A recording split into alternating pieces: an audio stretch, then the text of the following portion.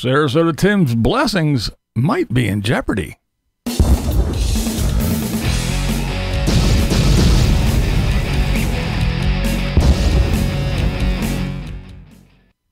Recently, we've heard that Sarasota Tim has big plans. That's right.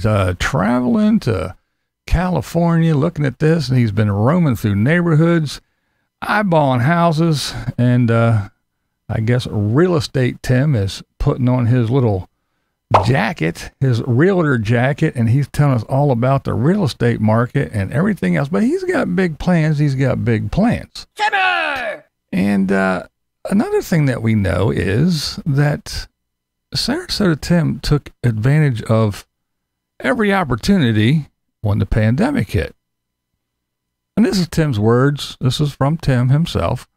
Up until that point, he didn't do anything. He was pretty much worthless. He didn't work. He worked a little bit.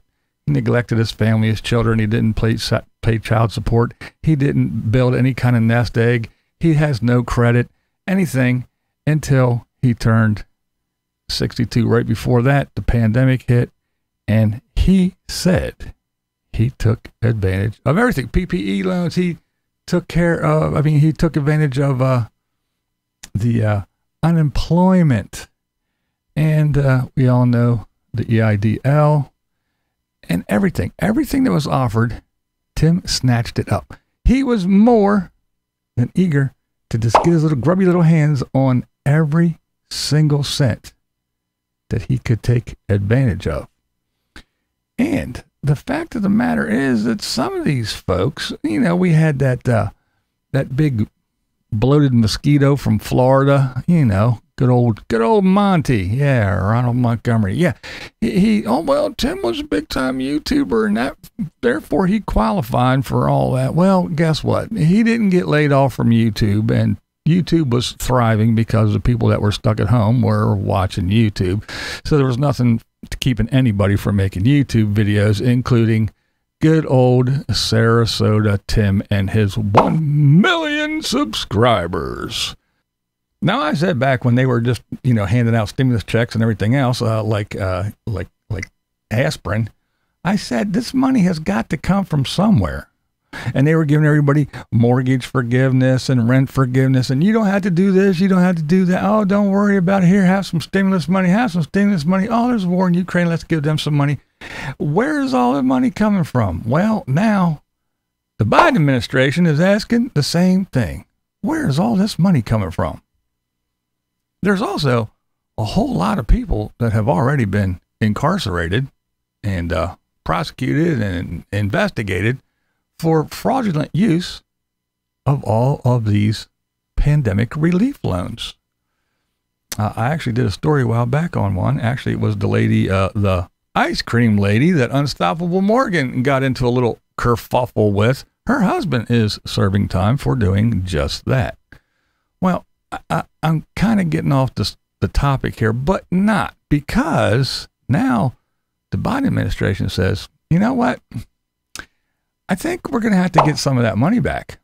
And, see, before the IRS was short-staffed, but I just gave them a whole bunch of money for new employees. That's right, for manpower and weapons and ammunition. So now we got enough people to do the job, and we think we're actually going to do it now.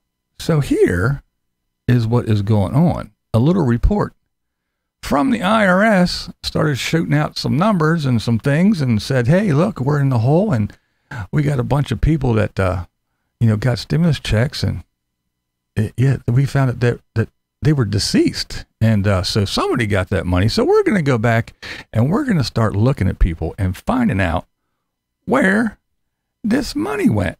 Yeah, that's what they're going to do. And here, let's just hear what's happening.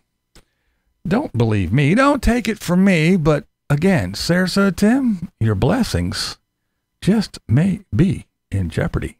And now the IRS is going after everybody that received any type of funding and benefit. This includes, and again, I bring this up because this is exactly what we were concerned with back then. Yep. Now it's turning into a reality. It says, the IRS will go after anybody who benefited from pandemic-era stimulus. This includes the $1,200 stimulus check, the $600 stimulus check, the $1,400 stimulus check, and all the PPP loans, enhanced unemployment benefits, and so much more. This also includes, and here's where things get very interesting, is this includes any type of mortgage forbearance. If you receive this and it was fraudulent, right, then they are potentially going to come after you. If you had... So, yeah, I just talked about that because a lot of people, they were, oh, well, I can't afford my mortgage. Oh, well, don't worry, we'll let you slide. You don't have to pay your mortgage. And don't worry, we won't tack it on to the end. Well, they did. And the same thing with a lot of landlords were flipping out because they weren't able to keep their houses, their buildings up because nobody was paying rent because Biden administration said, you don't have to pay for that. Don't worry about it. And they were handing out, again, stimulus checks like tacs. Well, now they're saying, yeah, that was kind of dumb. And we're going to crack down and we're going to find out. Did you get one of those PPP loans? Oh, Tim got 2. Yeah, he did. Oh, did you get that advanced, that really good extra unemployment check? Tim did. He even said he did. He brags about it right here on the YouTubes. Yeah, you can't deny it. It's right here. They can just look at it. And everybody else that plays it all the time, it's easy. Now, they didn't say anything about the EIDL yet.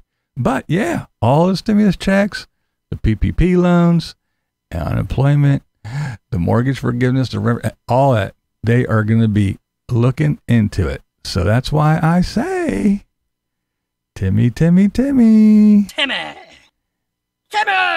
You better hurry up and do what you're going to do because your blessings may be in jeopardy and you might have to write a big old fat check to Uncle Sam. Go. Hey everybody, Barco Tim here. Got me a new cowboy hat. I'm here at the Walmart. This is BlindViews, and that's the way I see it. What we do here is go back.